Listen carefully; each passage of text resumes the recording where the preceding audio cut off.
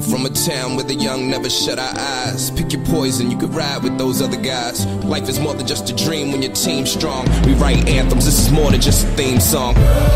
Rock bees on our winter wears. Welcome to Phenom, the home of the phenoms. It's only one city that we lean on. We call that that's what we call that. That's what we call that. That's what we call that. That's what we call that.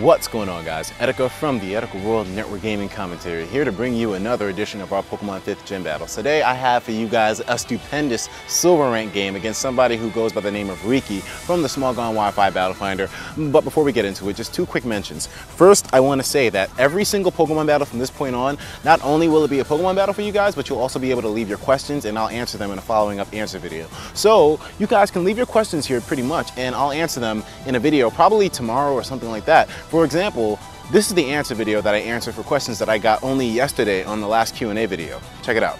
Jimmy Nutricity, who's a cool dude by the way, go check out his channel, ask, are you good at basketball? I will fucking kill you. The Marion 202 ask, and are you getting any of the new consoles? If yes, which one? I'm getting the Xbox One because I love how Microsoft is trying to milk my nipples for every single penny that I'm earning, which is pretty much nil. Like, I don't earn anything. But yeah, from that, you guys can see that I'm pretty much answering your questions on a regular basis now. I'm not going to be able to fit all your questions into one video, but at least I'm going to be able to answer them on a regular basis now. So you have that to look forward to.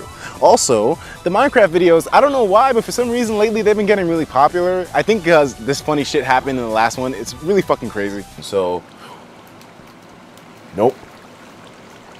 Oh, you fucking kidding me? You fucking kidding me?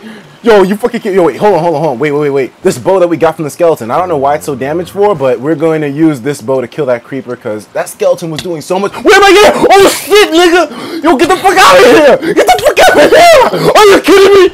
Yo, get the fuck out of here! Oh my god!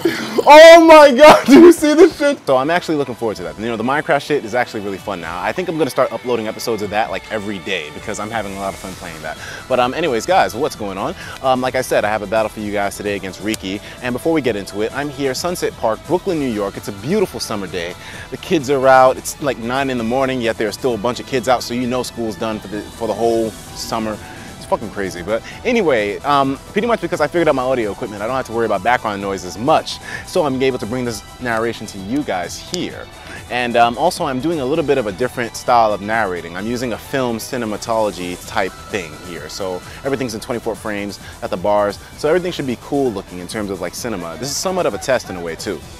Either way, guys, let's not waste any more time. We're going to go into that team preview right here. Now, Riki, as I said before, was one hell of an opponent because he was somebody who had actually battled me beforehand, I believe.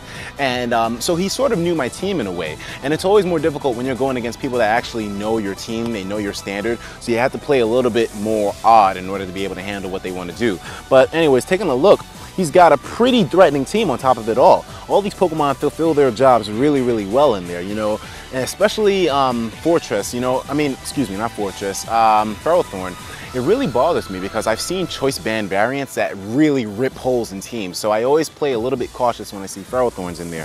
But the thing that I'm probably most threatened by is the Garchomp, mostly because it's going to be late game and the Latios as well. Now, I told you guys before, when the person has a Latios and a Garchomp on the team, it's more likely that one of them is choiced in some way or some regard. So it's going to be difficult dealing with those two. I have to figure out who's going to be the specs, who's going to be the, well, obviously, Garchomp can't run specs unless you're doing some really crazy shit, but overall, a really threatening team. Now, in terms of my team, I know a lot of you guys are tired of seeing this team used over and over again. The thing is, I'm working on a new team right now as we speak.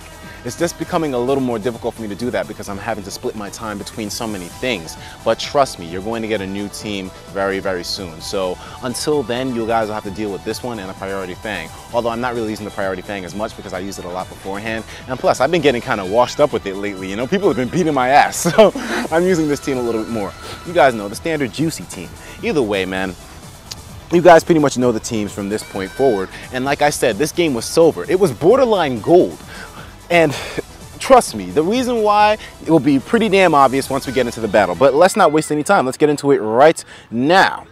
So, as I said, this is a game against Riki, and like I said, it was a silver rank battle. Incredible factors behind this one. I'm going to start off with my Gyarados because it's pretty much a good lead for anybody in his team, and he goes into his Ferrothorn here. So now, of course, I'm threatened by Stealth Rock, Leech Seed, go for the Taunt here to stop any setup that this guy wants to do, and potentially maybe go for a Thunder Wave because he most likely might switch here.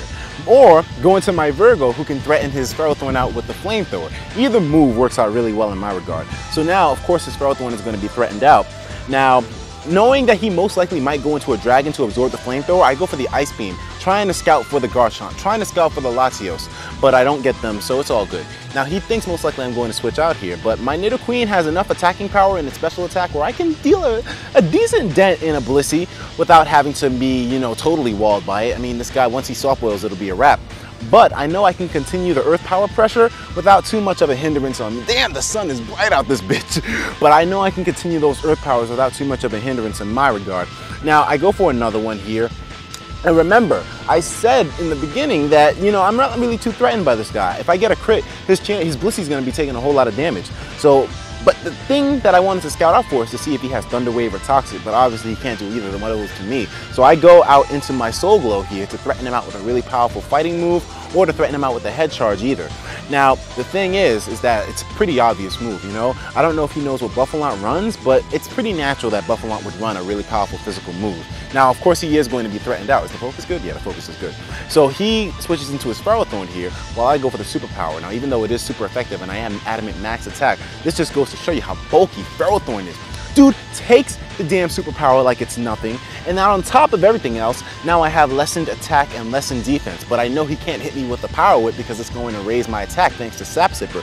So he's pretty much forced to either go for his Stealth Rocks or something like that, but I decide keep up the pressure. Go for another Superpower, hit this guy really, really hard. The reason why I did this is because most likely he would predict me to switch, seeing as how my attack and defense just went down. But I'm not going to fall victim to that so far. I mean, I'm going to pretty much play kind of ballsy staying in here because he could have easily gone into Latios to sponge the hit, but then I could just go into my Escavalier to be able to take the Draco Meter from Latios. So either way, I go into my Escavalier now.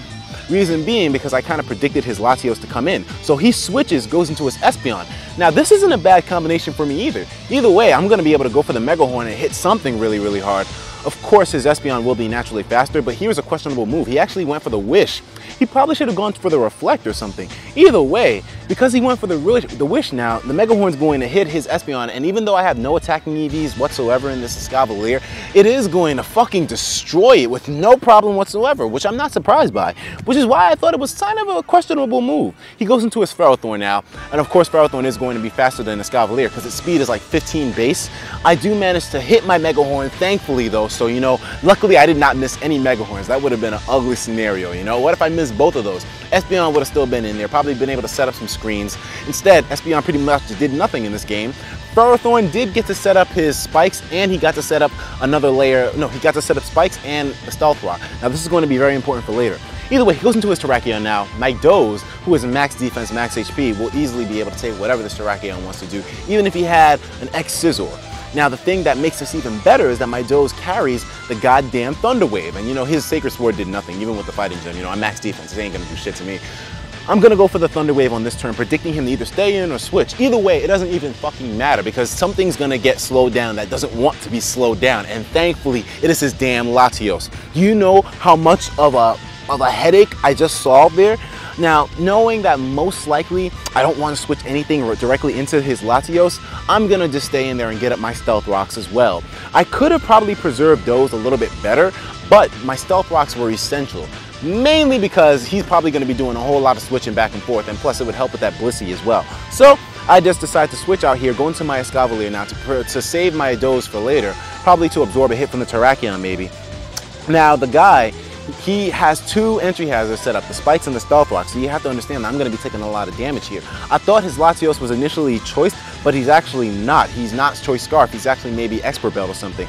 Either way, I'm going to go for the Iron Head here, predicting him to switch because I thought he was going to be choice locked onto the Ice Beam, but he didn't, obviously, so I'm kind of threatened out here now because, you know, I'm probably going to lose my Escavalier, but it's okay because Escavalier's main purpose was to take down Latios and Espeon, and Escavalier did both of those. Guinevere, you are such a, oh, mamma mia! Guinevere is such a beautiful Pokemon. It managed to take out both the Espeon and the Latios, so I'm feeling really good right now. His Guard Chisel comes in there. Even though my Escavalier is such a valuable Pokemon, I felt like it was okay to let Escavalier die. But you're going to see later that I make that same decision with somebody else that I really shouldn't have, and it's gonna come back to bite me in the ass a little bit.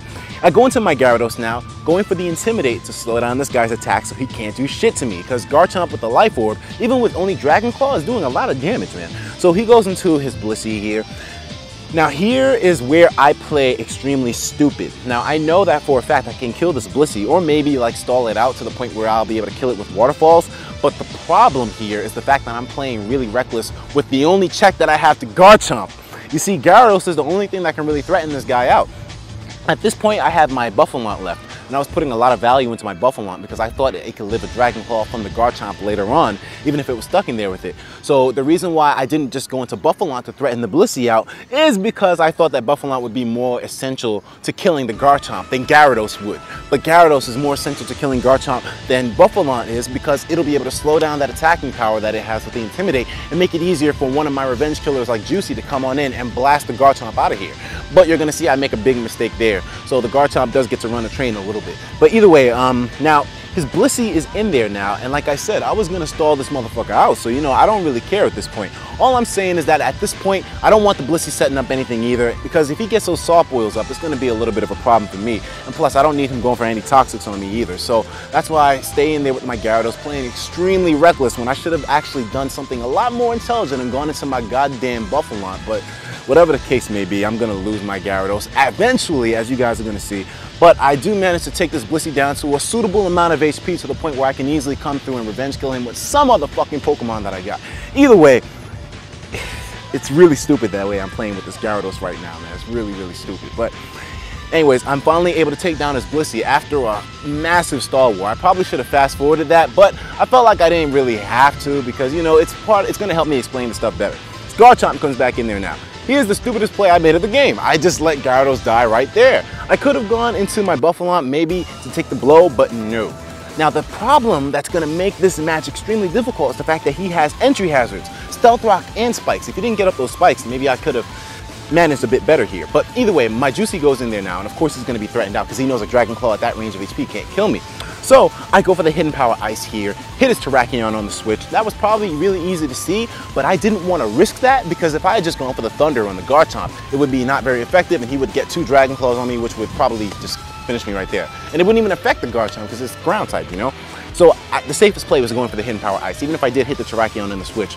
I go for the Drain Punch here, probably because I probably should have gone for a Thunder instead to kill this guy.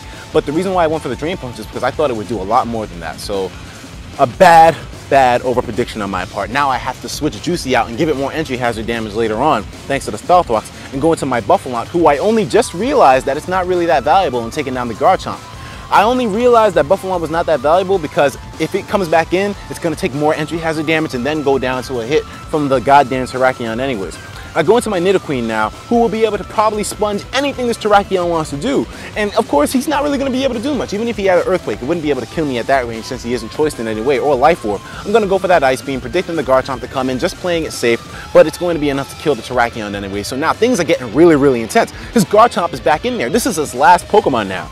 The problem with this whole scenario is the fact that his Garchomp now pretty much has no Intimidate on him thanks to my Gyarados dying. So I'm going to have to find a way to slow down this Garchomp by using my Pokemon with hoping that he doesn't kill somebody in one hit.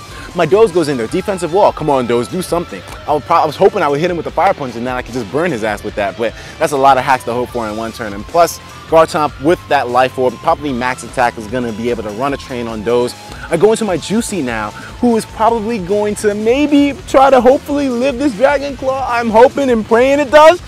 No, Juicy does not live the Dragon Claw. And my friends, at this point, that is where I learned the lesson of never, ever passing up an Intimidator when you got a Garchomp waiting for you in the ranks. Because if I had gone in there with Gyarados, rather, if I had just given him my Buffalon earlier, then I could have still had my Gyarados to be able to come in. Most likely he would die because of Stealth Rocks and plus the Garchomp doing damage.